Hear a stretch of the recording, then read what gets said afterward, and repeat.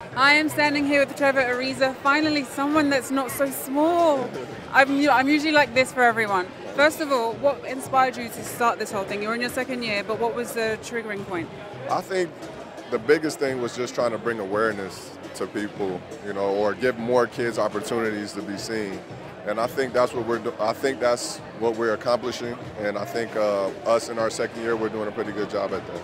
Okay, so you see it as something that's going to keep on growing as each year passes. Yeah, I mean that's what we expect. We expect growth. It's a process. We're working at it, and every year we just try to get better. How confident are you that you're going to win tonight? I'm pretty confident. I've seen a couple ringers that we have on our team, so I'm pretty confident that you guys talking any smack between each other at the moment?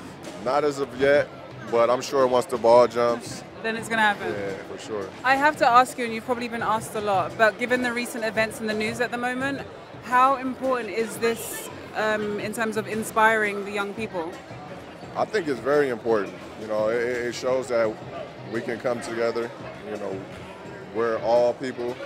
We're all, human, so being humane is a great thing. Does it affect how you parent your children every time you watch a news story when something like this happens?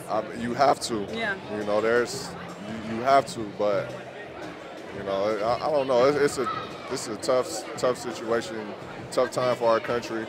And hopefully we can find a way to get it together. I have to ask you, because there was a lot of rumors about trading and everything. Whenever those start flying around, how involved are you? Are you like, I'm going to keep my mouth shut, I'm not going to say anything? What is your process? Well, you never really know. Those are the things that you can't control.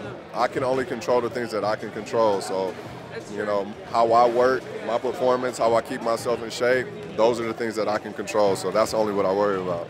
Okay. I'm from London, and I come here and I see all like the Trump craziness thing. How would you sum up Trump in one word? I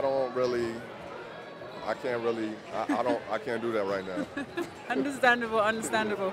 Thank you so much. This is a great event. I'm sure it's going to do so influential for so many people, and you're a very inspiring individual. Thank you so much.